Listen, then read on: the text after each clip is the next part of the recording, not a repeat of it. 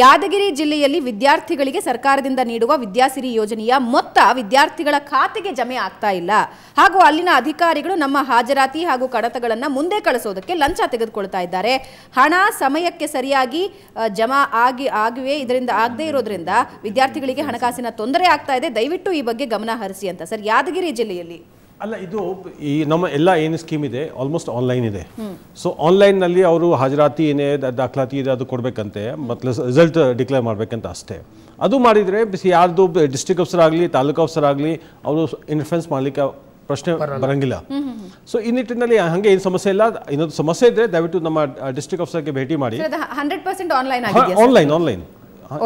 ಆಮೇಲೆ ನಾನು ಒಂದು ವೀಕ್ಷಕರಲ್ಲಿ ಹೇಳೋದಕ್ಕೆ ಇಷ್ಟಪಡ್ತೀನಿ. ಇಲ್ಲಿ ಎಲ್ಲ ಅಧಿಕಾರಿಗಳು ಇದ್ದಾರೆ, ಸಚಿವರು ಇದ್ದಾರೆ. ಫೇಸ್ಬುಕ್ ಲೈವ್ ಬರ್ತಾ ಇದೆ. ನೀವು ನಿಮ್ಮ ಸಮಸ್ಯೆಗಳನ್ನು ಅಲ್ಲಿ ಬರ್ಕೊಳ್ಳಿ. ಆಮೇಲೆ ನಿಮ್ಮ ನಂಬರ್ ಆ್ಯಂಡ್ ಅಡ್ರೆಸ್ಗಳನ್ನು ಕೂಡ ಮೆನ್ಷನ್ ಮಾಡಿ. ಯಾಕಂದ್ರೆ ಆ ಲಿಂಕನ್ನು ನಾವು ಅಧಿಕಾರಿಗಳಿಗೆ ಕಳಿಸ್ಕೊಡ್ತೀವಿ. ಯಾಕಂದ್ರೆ ಅದು 24 hours ರನ್ನಿಂಗ್ ಆಗ್ತಾ ಇರುತ್ತೆ. ನಿಮ್ಮ ಕೆಲವು ಸಲಹೆಗಳಿರ್ಬೋದು, ಕೆಲವು ನಿಮ್ಗೆ ಆಗ್ತಾ ಇರೋ ಪ್ರಾಬ್ಲಮ್ಸ್ ಇರ್ಬೋದು. ಇದರಷ್ಟು ಪಾರದರ್ಶಕತೆ ಭಾಳ ಈಸಿಯಾಗಿ ನಿಮ್ಮನ್ನ ತಲುಪೋದಕ್ಕೆ ಮೇ ಬಿ ನೀವು ನಂಬರ್ ಮೆನ್ಷನ್ ಮಾಡಿದರೆ ನಿಮ್ಗೆ ಫೋನು ಬರ್ಬೋದು ಏನಾಗಿದೆ ಪ್ರಾಬ್ಲಮ್ ಅಂತ. ಈ ಎಲ್ಲ ಇಲಾಖೆಯಲ್ಲಿ ನಿಮ್ಮ ಡೌಟ್ಸು, ನಿಮ್ಗೆ ಎಷ್ಟು ದುಡ್ಡು ಬರುತ್ತೆ, ನಿಮ್ಗೆ ಏನು ಬೇಕಾಗಿದೆ, ಆಮೇಲೆ ಹಾಸ್ಟೆಲ್ಗಳ ಸಮಸ್ಯೆ, ಕೆಲವರಿಗೆ ಹೇಳ್ಕೊಳಕ್ಕಾಗಲ್ಲ. ನೋಡಿ ಸರ್, ನಾವು ಹೇಳಿದರೆ ನಮ್ಮನ್ನು ಹಿಂಗೆ ಮಾಡ್ತಾರೆ, ಬಟ್ ಮಾಹಿತಿ ಕೊಡ್ಬೋದು. ಪ್ರಾಬ್ಲಮ್ ಇಲ್ಲ, ಈ ಜಾಗದಲ್ಲಿ ಹಿಂಗೆ ಆಗ್ತಾ ಇದೆ, ಇವ್ರಿಗೆ ಹಿಂಗೆ ಮಾಡ್ತಾ ಇದೆ. ಸುಳ್ಳು ಆರೋಪಗಳನ್ನು ಮಾತ್ರ ಮಾಡಬೇಡಿ. ಸುಳ್ಳು ಆರೋಪಗಳನ್ನು ಮಾಡ್ತಾ ನಾವು ಜೀವನ ಪೂರ್ತಿ ಇದನ್ನು ಮಾಡ್ತಾನೇ ಇರಬೇಕಾಗತ್ತೆ. ಸೊ ಹಾಗಾಗಿ ಫೇಸ್ಬುಕ್ಕಲ್ಲಿ ಕೂಡ ನೀವು ನಿಮ್ಮ ಡೌಟ್ಸ್ಗಳನ್ನು, ನಿಮ್ಮ ಕ್ವಶನ್ಗಳನ್ನು ಹಾಕ್ಬೋದು. ನಾವು ಅಧಿಕಾರಿಗಳಿಗೆ ಮತ್ತು ಸಚಿವರಿಗೆ ಅದನ್ನು ಕಳಿಸ್ಕೊಡ್ತೇವೆ. ಆ ಲಿಂಕನ್ನು ಅವರು ಕೂಡ ಅದನ್ನು ನೋಡ್ಕೋತಾರೆ. ಎಸ್.